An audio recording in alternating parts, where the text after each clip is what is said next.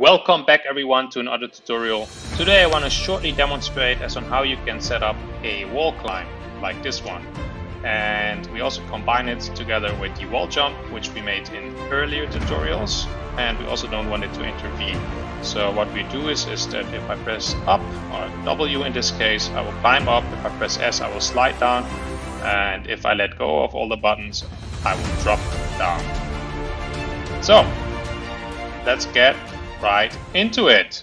So here's our scene. It's just from the last tutorial. The only thing I did is I changed some walls around to make here a wall, and these are of course marked as wall with the tag wall, and we've got a player here. And before I start, what I did was I set up a short animation of a wall climb. And I know it's not really the best animation, but I just used what's available in this night package. And I just used a couple of frames of this cast, but I just want to give you the impression that the animation is working when you do the wall climb later. In the animator itself, I add one float, which is the vertical speed. So please add that. The on-wall bool should already be available in case you've set up this wall check and wall jump. And if you haven't done this yet, please go to this tutorial first to set this up. So we're just working on the total player controller with all the different assets. Great.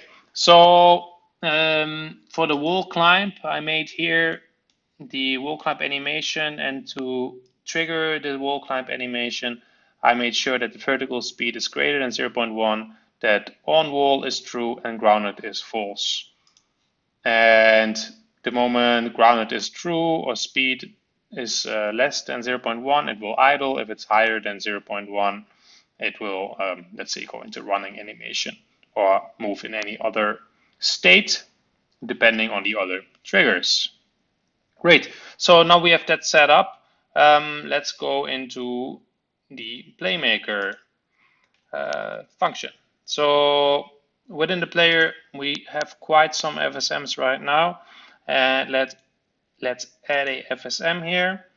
And let's call it wall climbing. There we go. And the first state will be the wall check. And let's just make all the states perhaps first. I'm going to add one more state here. And this state will be can climb. And let's make one more state here. And let's just call this climbing. Whoops. There, let's make it all clean. Just want to have this from the start, because certain things will come back in each state, which is first of all the wall check. And what we're going to do is get FSM bool. We're going to use the owner, and the FSM name is the direction player. And the variable name is wall, and we're going to store a value, and we're going to just call it on wall. There we go. And we're going to do this every frame. Then we're going to do a bool test. Bool test. And in the bool test, we're just going to add on wall. And if it's true, we're going to add the transition finished here. Everywhere we're going to add the transition finished. Let's just do that. And if true, we're going to do finished. And this is also every frame. Then we can go to the can climb. Very good. What I'm going to do is I'm just going to copy this over to the can climb. And on wall, instead of is true, we're going to say if it's false, we finish. And then we go back here. So that's the only change we need there. And I'm also going to copy this over. It's getting on wall, and also when he's climbing and all of a sudden he's not on the wall anymore, I just want it to finish. I don't want it to be able to climb anymore if you're not on the wall. So I just want to stop this activity. So here's as well, if it's not on wall, it's finished. And we go back to the wall check. Very good. So in case of can climb, so the moment I'm near the wall now, the Boolean will say like, hey, I can climb because I'm near to the wall. And we have this little raycast from the direction in the player, which checks for the wall. Raycast to the, is this the wall? Yeah, this is the wall. There's a small one, 0.5 distance, and it's pretty much makes it look like you're on top of the wall, which is great. So, and here we go back to the wall climbing. And now I want to say, because I can also wall jump with this character, and I don't want to disrupt this wall jumping. In case I want to wall jump, this should just work. But what if I just want to stop and just slowly go up the wall, let's say climbing? Then I want to set this only when I play the designated keys. So what I'm going to do is I'm going to set get key down, and I'm going to make a new event, which we call climb. Yeah, let's add that. And we're going to do this with the W. This is just the key which I'm going to use now, the W and the S, to climb up and down. And so I'm just going to copy this and also going to do the S. There we go. So that's the get key down. So as long as I'm pressing down, I will go to the climbing state. And what I'm going to do is here is get key up, and here I'm going to make a new event. I'm going to call it back to can climb, to just also switch back to here. So at the moment I don't let go of the key, I can still, let's say, press it again and go here. So it switches between these two as long as I'm still near the wall. So get key up, back to can climb. This is then also the W and the S.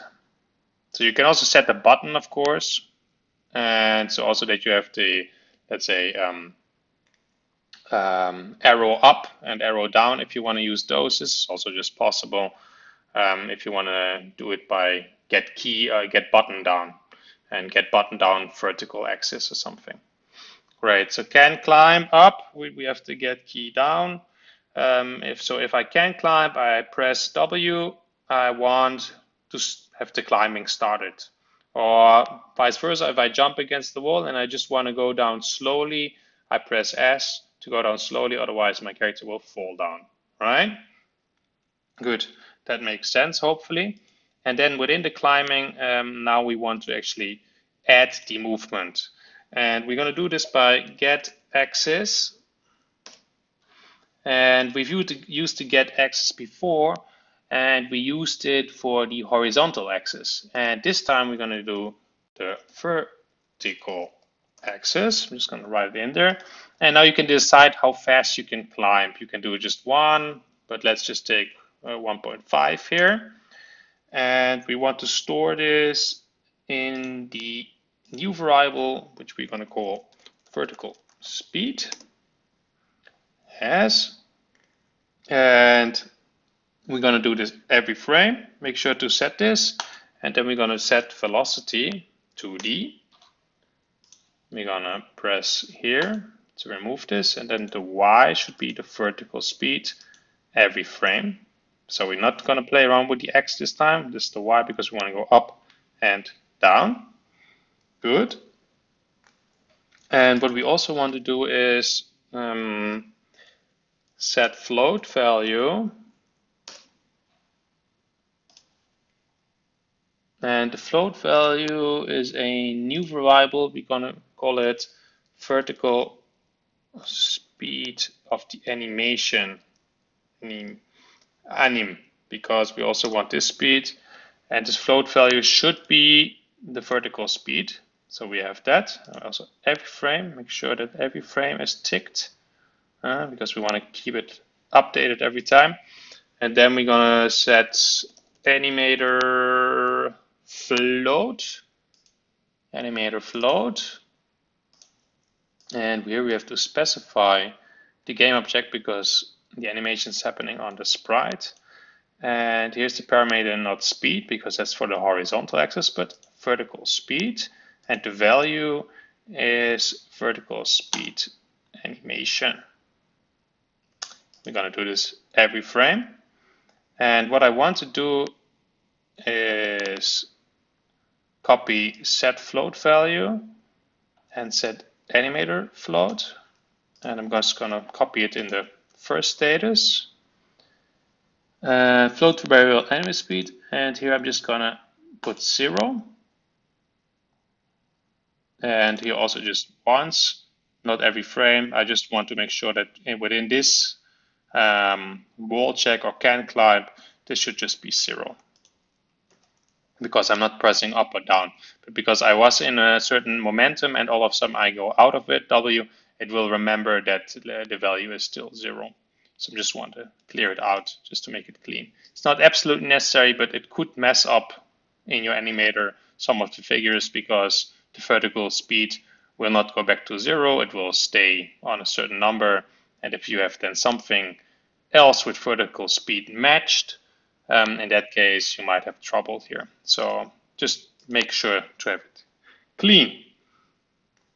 And so now we have the whole climbing set up. We're just going to use the vertical axis 1.5. We're going to set the float, the animator float. We're going to set the velocity on the y-axis, and we're going to set the animator. Animator parameter, vertical speed up and down. Good. And within the animator, the wall climb is only targeted to be greater than 0.1 because I only want to climb up, and the moment it goes down, I just want to have the animation on wall, where we say vertical speed is less than 0.1. So I just want it to hang there, which is just a short hanging animation here. Cannot really see it there, but that's the idea. So now we have the Playmaker already set up. So let's give it a test to see if it works. And remember, it's now set up with the ADS, WASD movement. So you can see the little arrow, the little yellow bar here. This is the wall check. And now when I get to the wall, you can see now I cannot climb, so I can press W, it doesn't work. But if I get close to the wall, it goes to can climb. And if I now press W, it will go up. And if I press now the S, it will slide down. And I will go up. But if I let go, it will drop. And I can still use the, let's say, the wall jump, which we've set up before as well. Of course, you can also remove this wall jump function now. Whoops. We also have to knock out in case you fall. But as you can see, I can also climb up. There we go. Wow. Didn't make it there. Didn't jump properly. And the moment I go down here and I press S, it will slide down. So there you go. Of course, the moment I am climbing, I could also just set a little bit this dust animation again. I showed many examples on how this works. So you can just spice it up by creating some particles the moment you're actually climbing, and just start playing some particles where some sand is dropping or anything you like. Great. So that is an easy setup to initiate a wall climb. I'm sure there are some optimizations which can be done, but this is now let's say, the solution which I came up with on short notice. So I hope you can use this within your game. And hopefully you also have a better animation than this one, because this kind of looks ridiculous. But let's say it does the trick. There we go. Well, whoops, something's dropping down. That's also great. That being said, I hope it's helpful for you. Please subscribe if you like it. You know what to do. And see you all in the next tutorial. Bye-bye.